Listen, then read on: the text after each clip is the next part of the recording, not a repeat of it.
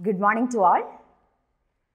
Today, let's move to the exercise of chapter number 11. So, you can take page number 122 in your textbook. And let's start with the first exercise. Tick the correct options. So, there are 5 questions given with options. So, I'll read out the question and you can mark the answers. So, the first question. The movement of the earth that causes day and night is migration, revolution, navigation, rotation. See the second one. The earth rotates from west to east, east to west, north to south, south to north. Third one. In one day, the earth completes 3 rotations, 2 rotations, 1 rotation, 1 revolution. The fourth one, to revolve once around the sun, the earth takes 12 months, 12 days, 1 month, 360 days. Fifth one, the path along which a planet moves around the sun is called an axis, an orbit, a ring, a circle. So, let's see the answers. So, what is the answer for the first one? The movement of the earth that causes day and night.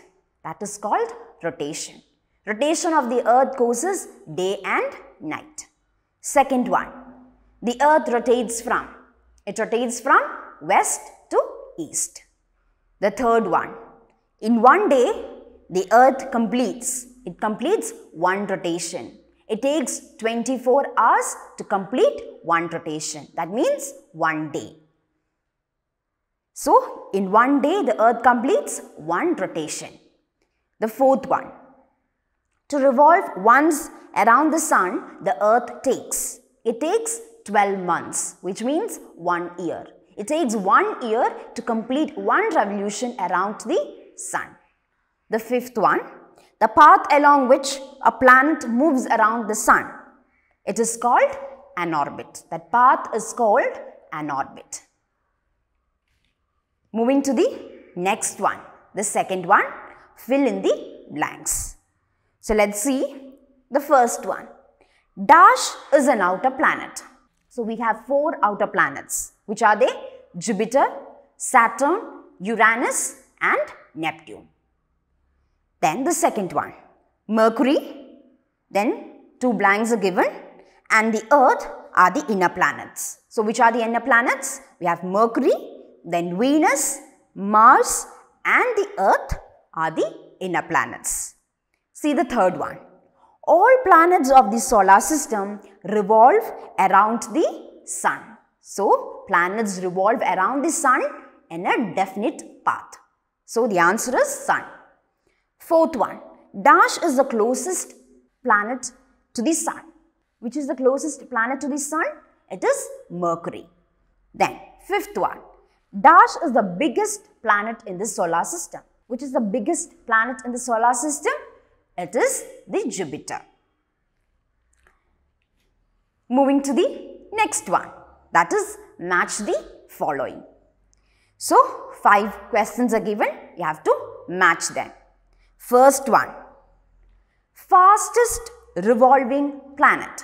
So, which is the fastest revolving planet? It is the Mercury, right? It is the Mercury. So, Mercury revolves faster than any other planets. Second one, red planet. Which planet is called as red planet? It is Mars. The third one, evening star. So, which planet is called as the evening star? That is the Venus. Then, fourth one, planet with 1000 rings. It is called Saturn. Fifth one, bluish planet. The bluish planet is the Neptune. So, now moving to the fourth exercise, that is answer the following questions. So, once we have discussed, you can just write it down in your notebook. See the first question. How many planets are there in the solar system? So how many planets are there in the solar system? We have 8 planets. So there are 8 planets in our solar system. The second one, what could happen if the Earth stops rotating? So what happens if the Earth stops rotating? Formation of night and day will be affected if the Earth stops rotating. So we know that the rotation of the Earth causes night and day. So if the Earth stops rotating, it will affect the night and day. Moving to the third one. Name the outer planets of the solar system. So which are the outer planets? Jupiter, Saturn, Uranus and Neptune. They are the outer planets of the solar system. The fourth one. Why is Mercury called an inner planet? So inner planets are closer to the sun. So the question here is, why is Mercury called as inner planet? Mercury is called an inner planet because it is closer to the sun. Because this planet is closer to the sun. Moving to the next one, answer the following questions. The first one, define rotation and revolution. So define rotation of the Earth and revolution of the Earth. The Earth is slightly tilted on its axis. The movement of the Earth about its axis is called rotation. So what is rotation of the Earth? It is the movement of the Earth about its axis. That is called rotation of the Earth. Then revolution. The movement of the Earth around the sun in an orbit. That is called revolution. So the movement of the Earth around the sun in a definite path. That is the orbit. That is called revolution. The second one, why are some planets known as gas giants? Jupiter, Saturn, Uranus and Neptune. So these are outer planets. They are very big and are made up of gases. So these planets, these outer planets are made up of gases that do not burn. These gases do not burn. They are therefore known as gas giants. So they are therefore known as gas giants. Third one, how is a star different from a planet? A star is made up of a huge amount of gases which burn all the time, producing light and heat. So a star is made up of huge amount of gas and it burns all the time, producing light and heat. But what about planets? A large round object that revolves around a star in a definite path. So planets are round object which revolves around the star. So star is a sun. It revolves around the star in a definite path. That is called a planet. Planets do not produce heat or light. So planets do not produce heat or light. So that is the difference between a star and a planet. Fourth one, explain the features of any two planets. So we have how many planets in our solar system? We have 8 planets. So let's explain about any two planets. Let's discuss about Mercury and Earth. So Mercury is the closest to the sun. It revolves around the sun faster than any other planets. So it is closer to the sun, therefore it is very hot and revolves around the sun very faster than that of other planets. Mercury does not have any moons. It does not have any moons. Then Earth.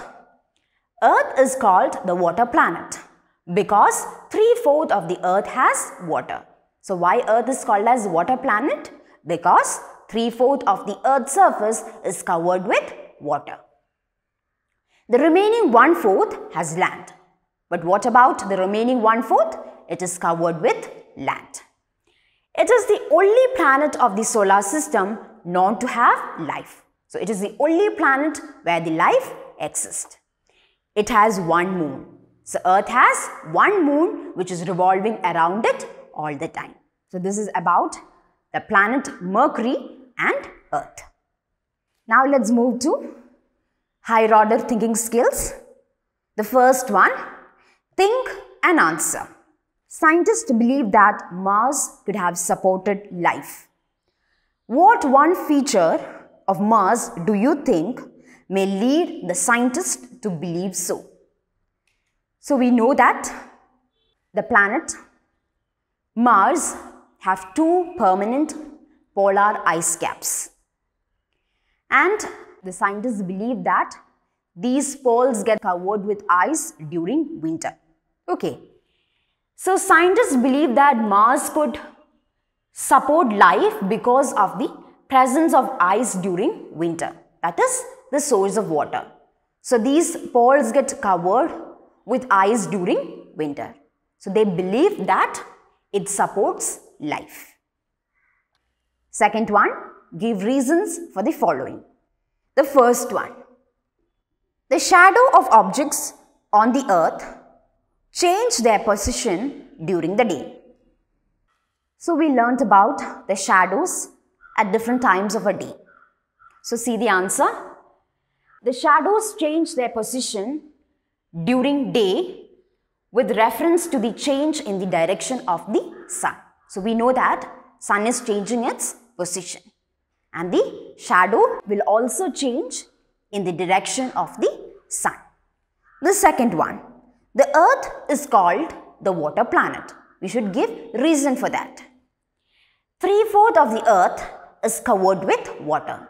So why we say earth is called as water planet? Because 3/4 of the earth's surface is covered with water. The third one, a star produces light and heat. A star is made up of huge amount of gases which burn all the time, producing light and heat. So why a star produces light and heat?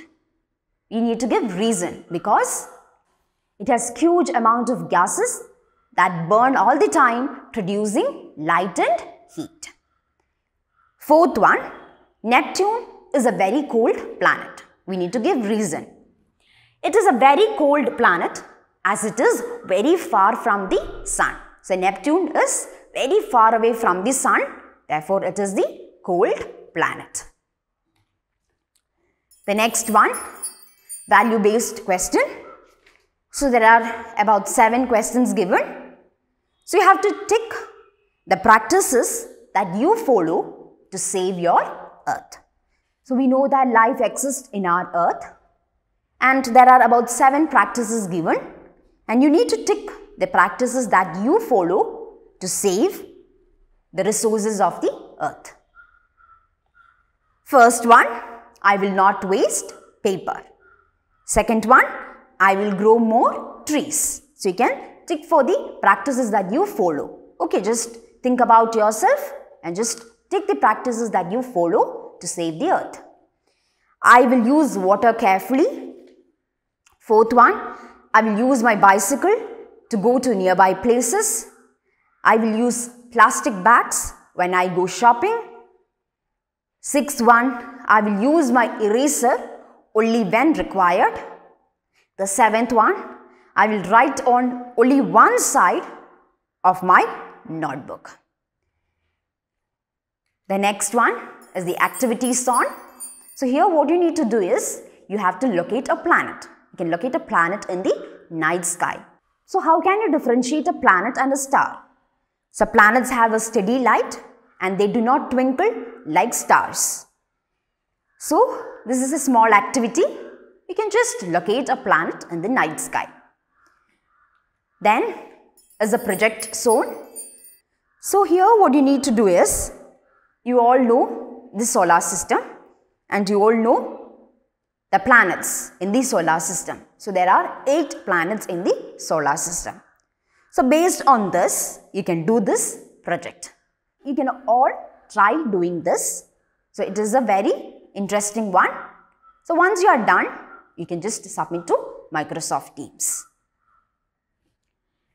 Next is about scientists the great scientist Galileo Galilei. So have you heard about the scientist Galileo Galilei? And he is often called as the father of observational astronomy. So this person, the Galileo Galilei, is often called as the father of observational astronomy because he has made immense contribution to further our knowledge about solar system. Even this person was an Italian astronomer, a mathematician, a philosopher and a physicist. So that is about the great scientist Galileo Galilei. So we are done with the chapter number 10. So we'll meet in the next class and we'll start with a new chapter. Till then, thank you.